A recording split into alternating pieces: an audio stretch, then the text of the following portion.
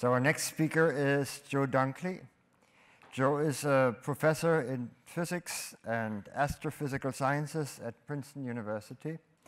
She shared the 2018 Breakthrough Prize in Fundamental Physics with a larger team, and their work for mapping the universe at its very early days. And she also won this year's New Horizons in Physics Prize for developing new techniques to extract fundamental physics from astronomical data. My understanding of this is it's really astronomically large data sets that get squeezed down to something that we actually can interpret and try to make sense out of. The title of her talk is Signals from the Beginning of Time, Our Quest in the Next Decade. So please join me in welcoming Joe to the stage. Thanks. Welcome. Thanks so much. Thank you. Oh, it's great to be here. And so I'm thrilled to be talking to you about this quest of ours to look for signals from the beginning of the universe. And so as a cosmologist, the kind of questions I ask are, how did we get to be here over the 14 billion year history of the universe? Did the universe really have a beginning? I realize these are not my current slides. Oh, good. Is space infinite? Why is space growing at all? And what made the Big Bang happen? And I do this by looking as far out into space as I can, which takes me as far back in time as possible. Because there's this wonderful trick of doing astronomy that the further you look back, the longer light has taken to reach you, as the further back in time you get to see. So in our solar system, that might take us hours back in time because of the scale of it. But when you look out into the stars, that would take us tens, hundreds of thousands of years back in time, just by looking at the stars in the night sky, the ones in our Milky Way. And so we live in this Milky Way galaxy full of about 100 billion stars. But we can then step out to distant galaxies, and that's our own Milky Way. We can step out to a distant galaxy like this one, where we're seeing something where we're looking millions or billions of years back in time just by looking at a distant galaxy at all. And if we go out to the furthest reaches of space, this is a beautiful image from the Hubble Space Telescope of a little patch of space where every one of those dots of light is a galaxy, each with about 100 billion stars in it. And we think that there are kind of 100 billion of those in the visible universe alone. And just by looking at those ones, the most distant ones, we're taking a step back billions of years in time. But I actually try and look beyond where there were even galaxies. The galaxies that we see in the sky, they haven't always been there. And if we can take a step back far enough, we actually get to a point back in the early part of the universe when there weren't any galaxies or any stars at all. And I take this picture with people I work with, teams of people, of this rather unusual picture that's the very earliest picture we have of the universe. It's the very earliest snapshot we have. It's a picture of the universe when it was only about 400,000 years old. And if we go back to that time, then there weren't any galaxies, there weren't any stars or planets. There was basically just this sea of hydrogen and helium gas. And we think interspersed by some invisible dark matter particles and these rays of light. And this funny image you see, which you may have seen before, you may not, right? It looks featureful. There's blue and white spots. What are they? It captures the temperature of this light that's been traveling to us since almost the beginning of time. And the color of that blobby picture shows you the temperature of the light, but it really traces the underlying density of space, of this sea of hydrogen and helium atoms. And if you step back to the beginning of the universe is really very, very smooth, almost completely uniform. But it had these very tiny overdense regions and underdense regions. And those are captured by the colors in this speckledy picture. And those are so important because they are the seeds of everything that we are now made of. We are here now because there were these little lumps and bumps back at the beginning of the universe where a little bit of space was ever so slightly denser in hydrogen and helium gas than a bit over there. And what's remarkable is we can then trace forward the idea that those little lumps and bumps at the beginning of the universe grew by gravity over millions of years to eventually form the first baby galaxies. So hydrogen and helium gas would gather together, clump into a kind of mini galaxy, and eventually ignite the first stars. So the fact that we can see the beginnings of that back then and then trace it through is incredible. And this picture was taken with the Planck satellite, which I worked on, which measures this very faint light, and it has to measure microwave light, so it's measuring things of about 1 millimeter in wavelength. And this kind of followed up the doubly mapped satellite that I worked on previously, that previously won the Breakthrough Prize. So this launched 10 years ago, and it made this great image. And so we have this situation where we think we can now follow through from kind of 400,000 years of time all the way through to today of the universe evolution. But the thing is, we're left with these questions. So one of the things about this sea of galaxies we see around us in the universe is they all appear to be moving away from each other. The universe seems to be growing, such that everything on average moves away from everything else. And we are quite convinced now that we are the kind of product of 14 billion years of evolution of the universe. But my questions are, how did those lumps and bumps of matter get to be there in the first place? What produced them at the beginning? And a connected thing is what actually made the universe begin to expand in the first place? How did the Big Bang happen? Can I go right back to the earliest moments and understand what happened? And that's what we're trying to, that's what we are trying to do in the next decade, is try and find a particular signal of the Big Bang that we've been searching for a while now. Because there are some ideas of what could have been happening actually at the Big Bang itself. And one of the most popular models, which is not a complete theory, we still don't understand all the physics of it, is this thing called inflation that actually won the first Breakthrough Prize for the theory of it. And the idea is that if you step back to the very first fraction of a second of the universe, you don't even have particles that we're familiar with. We just have, we think, this kind of energetic field permeating the universe. And we think also that the physics that described it made the universe expand incredibly fast, very briefly, blowing up a space smaller than the nucleus of an atom up to bigger than a star in just a split second. And we think that kind of produced the universe, could have produced the universe that we kind of now live in, that could have started in this way. Now, if this happened, it makes this really interesting prediction that we are searching for, which is that the energetic expansion of the universe at the beginning should have actually rippled space-time itself. It should have put in gravitational waves, which are what happens, which have been discovered by the LIGO experiment just in the last few years from pairs of black holes spiraling around each other. This also won the Breakthrough Prize, and Samina Sankey will talk about this more this afternoon. So LIGO just discovered these ripples in space-time emanating from these black holes spiraling around each other and distorting space-time as they go. But we are now looking for these same gravitational waves, not from in-spiraling black holes, but from the actual Big Bang itself. That the expansion of space at the beginning, we think, could have rippled space enough that we could actually see these gravitational waves now.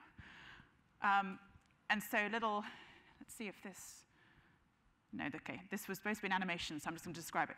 Okay, so if a gravitational wave is traveling towards you, anywhere in the room, then actually space itself would squeeze in as it travels towards you, squeeze in and stretch this way, and then squeeze back out again and stretch this way in and out, or this way and this way, diagonally out, inwards and outwards. Genuinely, space would change in its size as this wave passes through.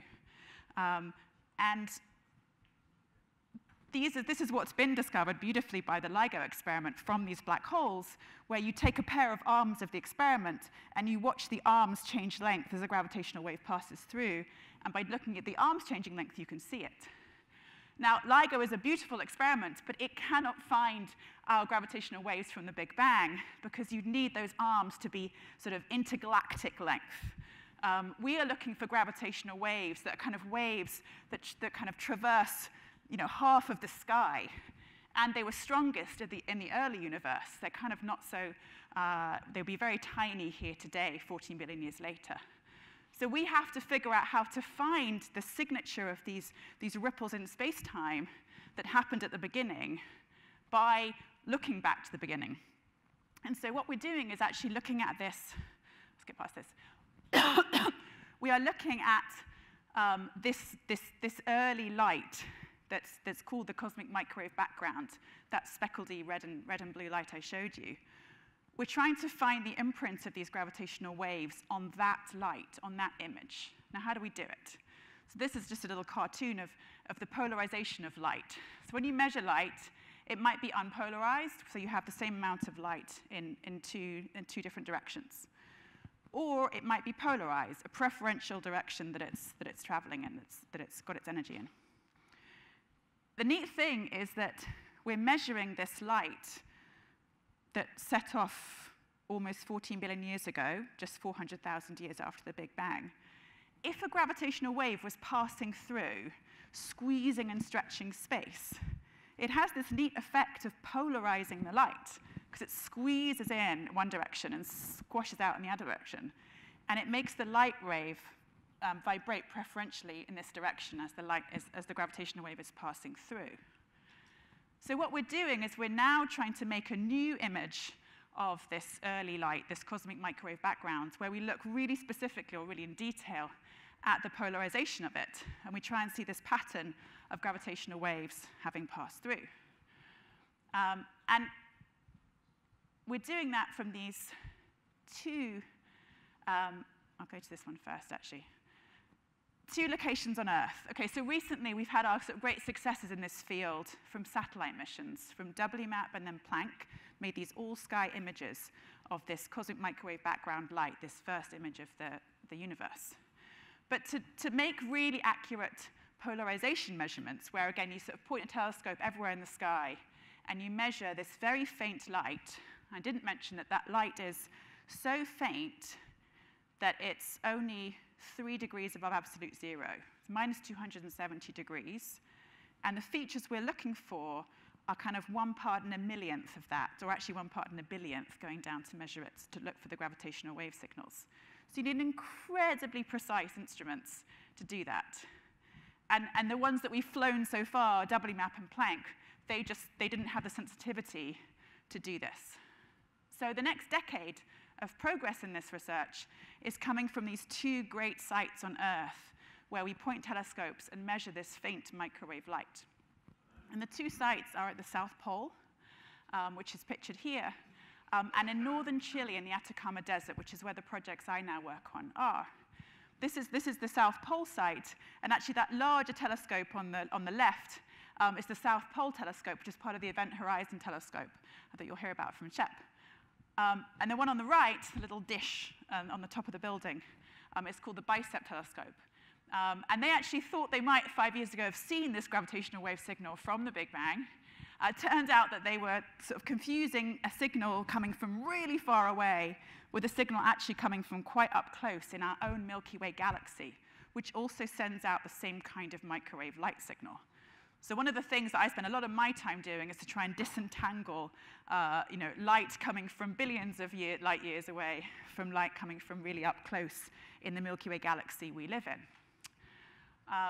So this program at the South Pole will continue, but I'm really excited about our new telescopes that we're installing in Chile in these next couple of years. So this image pictured here is the northern Chilean desert. It's very close to the Bolivian border.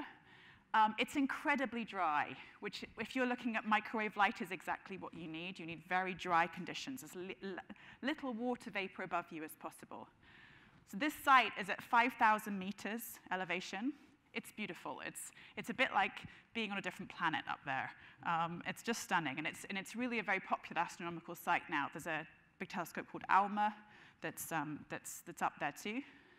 The telescopes pictured in here are a set of ones that we're currently operating, but we're now building a whole new suite of telescopes, 4 or 5 new telescopes as part of the Simons Observatory, which we've been supported to do by the Jim and Marilyn Simons Foundation. And we are putting kind of new telescopes with thousands of detectors to really carefully and precisely measure the polarization of this microwave background light. So they're going to be, again, I don't have a pointer, but on the right-hand side of this image, there's a little space on the plateau at the front. And we're basically starting construction there now, and we should have the telescopes there in 2021, 2022. And we'll then be scanning the sky, about 1/10 of the sky, for 5 years, just like staring at this faint light that's been traveling for 14 billion years to reach us. And we'll make a new image of it, and we'll see if any of these gravitational wave signals are there. And that's just a picture of one of the telescopes in Chile right now that we'll be replacing with something new. We won't be looking for the Milky Way and the stars. We'll be looking for the microwave light coming from beyond. What will we see? There are two options. One is in the next decade, 2029, where will we be?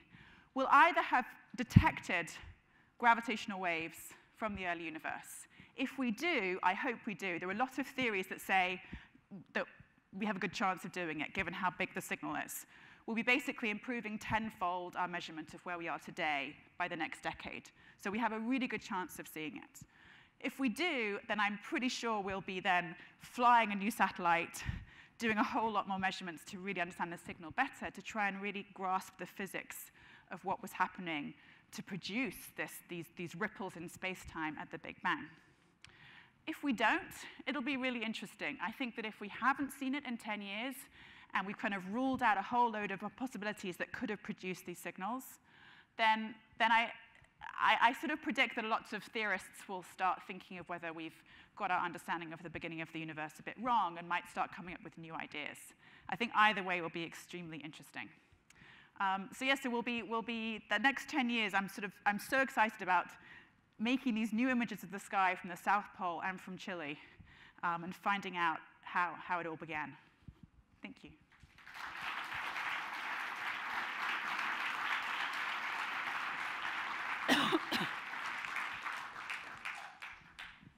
I see questions. Yes.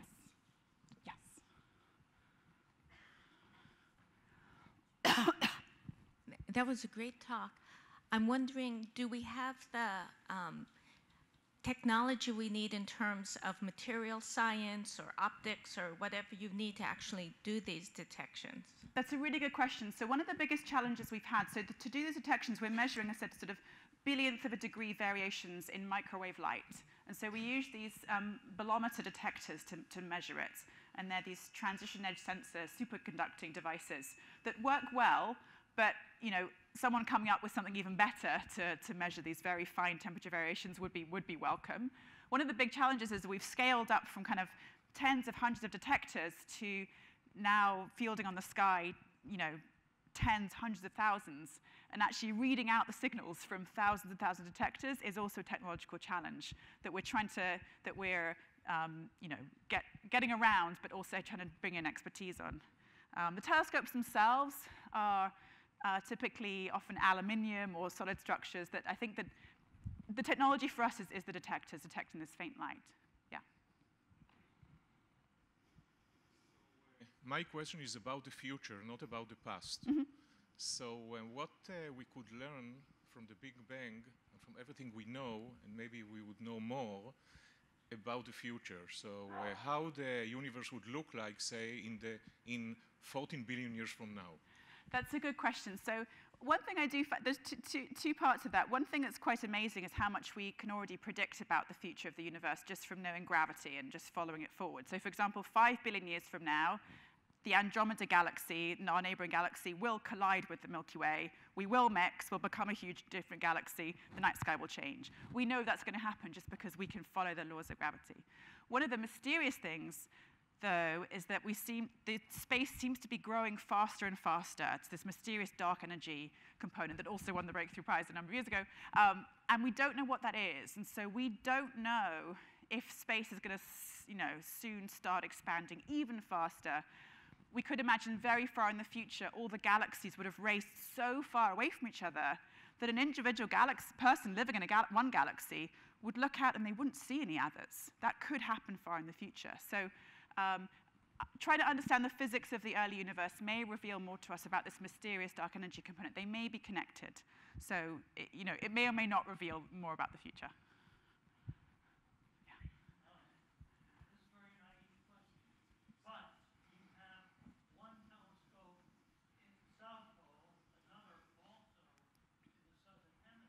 Mm. And I just wonder, could there not be some asymmetry, so that perhaps you might miss something, point in the other direction?